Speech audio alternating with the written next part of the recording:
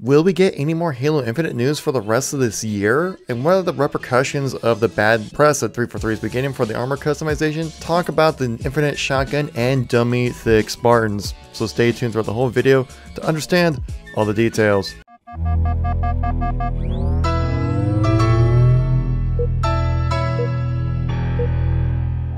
How's it going, everybody? Kevin here once again. I'm doing a commentary of a little Q&A session with you, the community. I went on my community page, guys. I'm gonna ask you the question about Halo Infinite. Do you have any questions about it? Let me know. If you want to take part in the next Q&A, make sure you subscribe to the channel to know when those notifications do go live so you can get your questions in. Kesu Boy asks, what if nothing Halo related is shown in November? Do you think the community will go crazy? I don't think there will be any kind of outrage or anything. If we get nothing the rest of this year, I strongly believe we'll know something, because technically this game is supposed to be done by now, you know, on the original time frame. I think a growing concern would start coming around where they would have to mention something or reveal something about the game. It'd only be bad if there's some expectations going around. That's when the community would go crazy. So with this Xbox event that's happening in November, which originally was kind of rumored that there was going to be like a reveal of some sort with Halo Infinite. I actually made a video on it, and literally like 8 minutes later that day, Flowbro, unknown insider, said that the November Xbox event is more just kind of like a community play date kind of thing and celebration, not necessarily anything with news or press, which to me is a major bummer. I was really looking forward to having some form of news happen this year, guys. I do strongly feel that we will get some kind of reveal of Halo Infinite before the end of this year. I have seen 343 has been doing a lot of community play days on their Twitch channel, and the production on it is pretty good. They tested out the Halo Force flighting the other time, and I feel like what they're trying to do here is kind of like do some test runs with the streams, see how the community reacts to it, and how they can, you know, do a proper production of playing this game while working from home. Because previously these community playdate streams, they would just go into the room downstairs, fire up the Xbox, turn on the computer, and stream. Pretty straightforward and easy. This one, not so much. And the production value in these new streams are pretty good. So I would think we'd probably get like a 343 special live stream, kind of like how we've seen with Cyberpunk doing their live stream reveals. Now, I wouldn't expect anything that revealing that we have been seeing from CD Projekt Red for their Cyberpunk live streams, though I do think we're gonna get something. I'd be so surprised if we get absolutely nothing the rest of this year. I think maybe kind of like an end of the year stream, just kind of say, hey, thank everyone for your support through this tough time kind of situation. Here's a little Halo Infinite. That's my guess. Now, I did say in the community post I would answer the highest rated questions, and the highest rated question was this one, saying, you think the female Spartans will be thick still, like they were in Halo 5 and Reach? I think this question more touches on the portrayal of women in gaming, pretty much. We do know that the stereotype is like, you know, you have a fantasy game and they're basically wearing a bikini, but that's like their armor. Doesn't make any sense, but you know, people like it, I guess. Or the dude's like in full gear, covered up, you know, looking all badass. And so, actually a really good content creator of Ascend Hyperion made a video talking about this, and it actually ended up being like one of his highest rated videos, talking about how Halo's always portrayed women as Spartans in the game rather fairly. Like they don't, you know, they have full set of armor, they're just like a little slimmer. That's about it. They don't like over sexualize their characters, which happens so often in video games, which I think is such a great thing, and also rather inviting for people to play as those characters if they would like. So I think, yes, I think Halo Infinite Spartans, we're going to be able to choose male or female for what kind of Spartan you would like. If it's going to remain Dummy Thicc, or whatever you want to refer to it as, probably about the same, honestly. Like, I wouldn't expect the physical model of Spartans to change a whole lot with Halo Infinite, because I think Halo 5's portrayal of the human anatomy in a way looked rather accurate. I bet you weren't going to get such a serious response to such a ridiculous question, but I think it kind of lends itself to a much bigger conversation than just butts. All right, guys, we have a question on color customization. You knew it was coming. Marauder asked, why did 343 remove primary and secondary coloring? Do you think it's because of marketing for games today? I think the reason why they removed primary and secondary color options is to get people into using the the coding system that they have. Like they mentioned, it's a 7-layer options of however they want to tailor their armor customization colorings how they would like, with like wear and tear or various intricate colors. It does allow more intricate customization for 343 to create things for us to wear.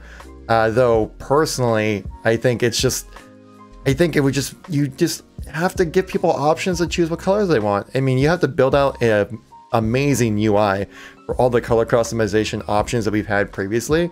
Like, there's going to be hundreds of these armor coating options because you need to create enough to where you can identify as yourself in the game. That was the whole point of color customization. And we've seen it kind of trend with other games like Fortnite, and you just have like your full-on skin that you like to have as your character. You play as that character.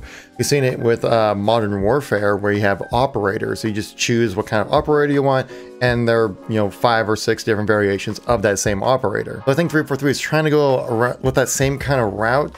I think it also kind of helps lend itself to microtransactions a little more. And I think it also would allow 343 to have more content that they can add into what would be like the rumored battle pass, season pass kind of thing for 343 to have. Now, there are going to be free ones you can get. There's going to be earned ones you can have. And yeah, there's also going to be paid ones as well. Again, I think it's going to be very similar to Modern Warfare, where you have a set of like free operators you can choose from. You can grind out the game to earn more operators, or you can straight up just pay for some if you would like. And those paid operators have very unique aspects to them to make it stand out more than just like a variation. So yeah, I think it's kind of going in line with a lot of how other games are doing their customization as well. Gives 343 a little more control and gives people more variety of what they can have. But the thing is, like I mentioned previously, it's like the difference of baking a cookie from scratch or just buying the cookie dough from the store. Like when you make it from scratch, you feel like you made that. But the armor coatings are kind of feeling like they're going to be like that pre-made cookie dough that you just put in the oven.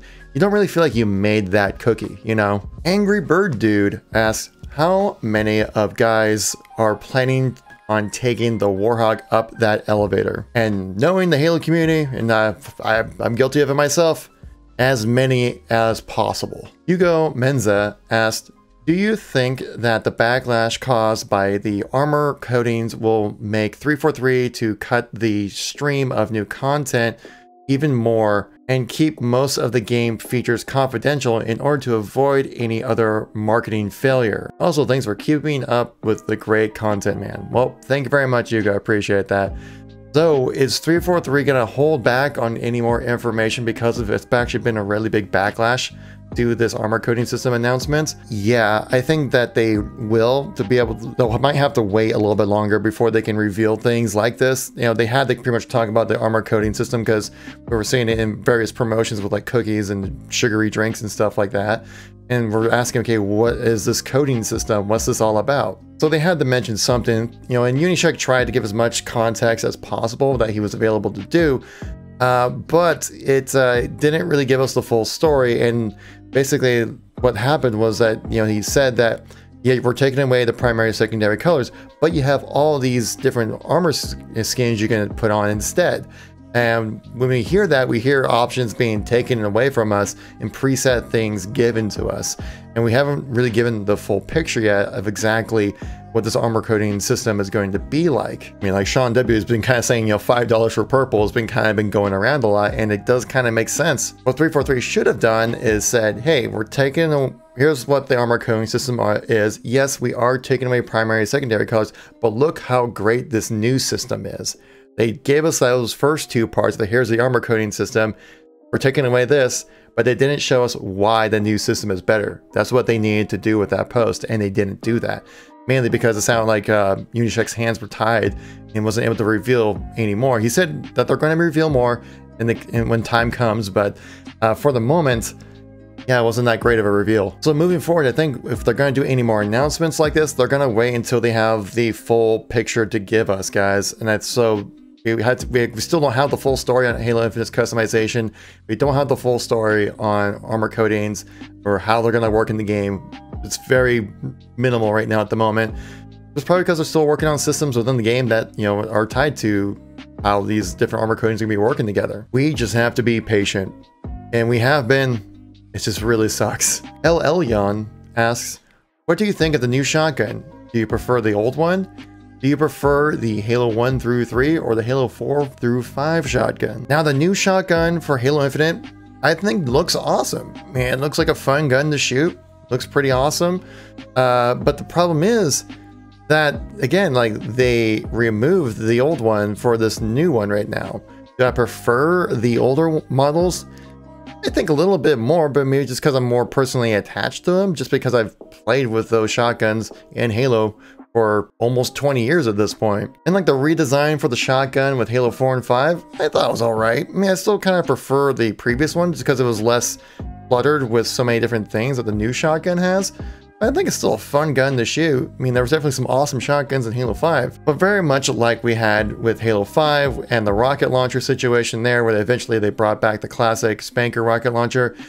Within the 10-year lifespan that they're saying Halo Infinite's going to have, I'd be very surprised to not see the classic Magnum or the classic shotgun come back to the game, especially the Magnum, because I think that is just one of those really iconic, you know, guns within the Halo universe when it comes to the weaponry in the game, that I'd just be so surprised to not see it come back in some way or another, whether or not it's the Halo 2 version, or it's like the Halo 3, CE, Halo 5 version, or Halo 4 versions.